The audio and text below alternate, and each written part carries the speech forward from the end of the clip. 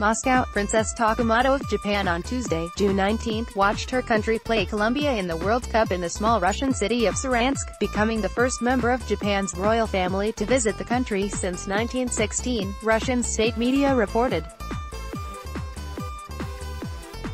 State television showed images of the Japanese royal, a keen football supporter who has traveled to every World Cup to support Japan since 1998, in the host city of Saransk for the game on Tuesday afternoon.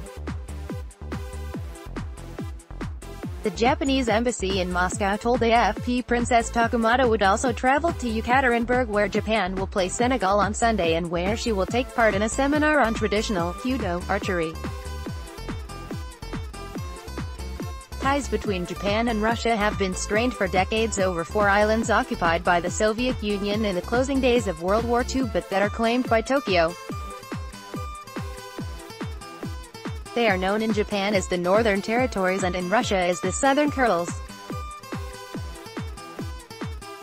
Princess Takamado is the 64-year-old widow of the cousin of Japan's Emperor Akihito, who shocked the country in 2016 when he signaled his desire to end his public duties, citing his age and health problems. Akihito, now 84, will be the first emperor to retire in more than 2 centuries in a royal family that traces its lineage back more than 2,600 years. He will step down in 2019.